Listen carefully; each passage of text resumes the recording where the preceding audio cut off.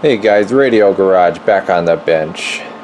Just working on a radio here for a local trucking company, and I did one of their radios in the past, the 33, what is this, the 33hp2.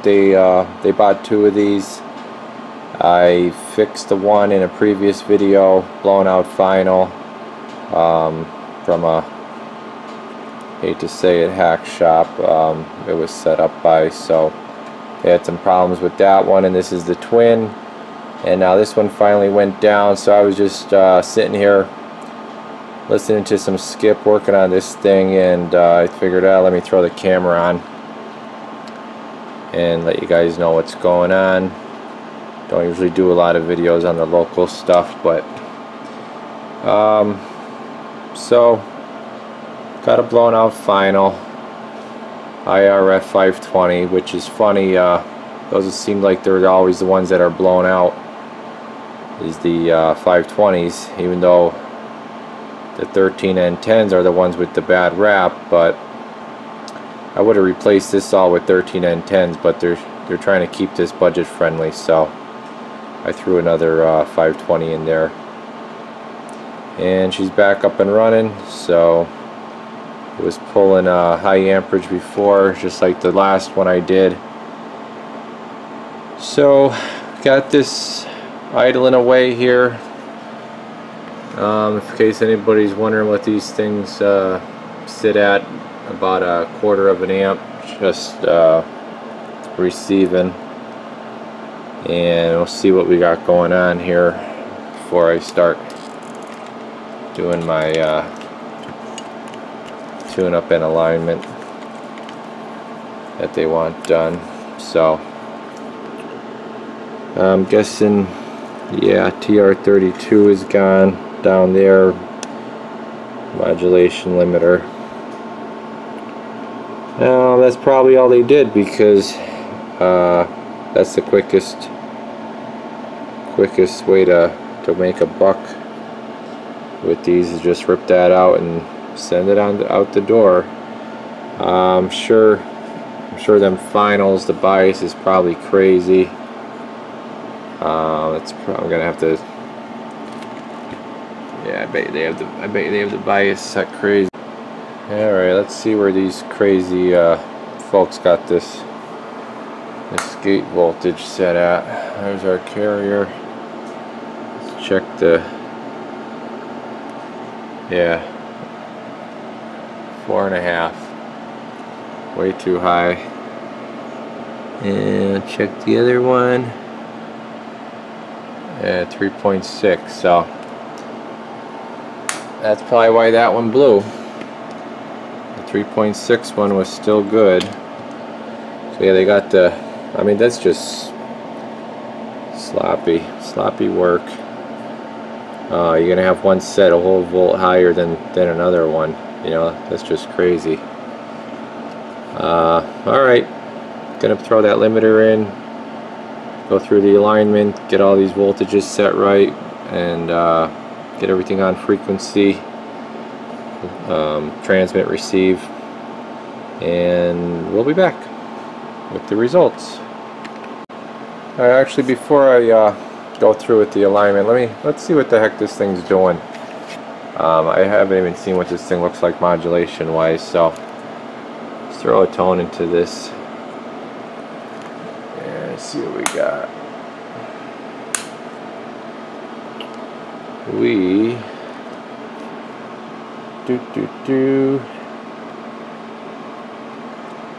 Let's see, we were on FM. Okay, we're on AM now. Let's try it again.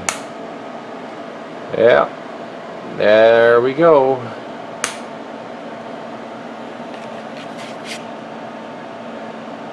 Now let's see what it looks like on a average meter. I'm going to turn this modulation off. Now let's see what a clipped radio looks like on an average meter. So I'm going to key it up. Okay. 50 watt slug. Make sure that's in 1X. Okay, we're doing yeah, we're doing just under 5 watts. I'm gonna hit the modulation on, and we're doing about 10 watts or so. Average, peak, doing just over 40 or so. Dirty as can be. Okay, and let's see what it looks like on the spectrum analyzer.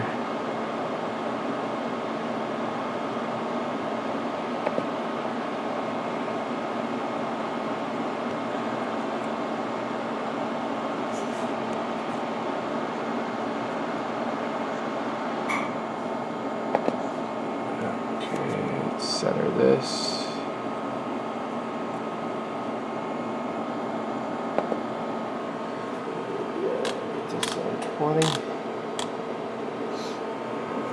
Let's see what we got. We got a few bumps. That's not even modulating actually. That's just a carrier. Show you what it looks like. Talking into it. 1, 2, hello.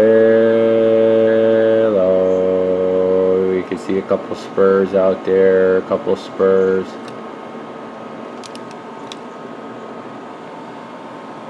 And we'll go out to 30. Oh. No, that's not right. Center is 27205, span 30 megahertz. And let's see what we got. Hello, hello, hello, hello, hello, hello. Now we'll see if we could clean that up after the alignment. There's that second harmonic. Let's see what that looks like. So, second harmonic's not bad, but we got a bump. We got a bump out there after our center frequency. Alrighty, we'll be back. Alright, we're all done with the 33hp2, and we got the final replaced. Tuned, aligned, came out nice. Pretty much just like the other one I did. Got the limiter back installed. Got the receive straightened out. That was pretty out of whack. Frequency's dead on now. So let's just see what she's doing real quick. Oh, and also cleaned it up on the spectrum analyzer. I'll show you that. So real quick, we'll throw a tone into it. Nice. Okay.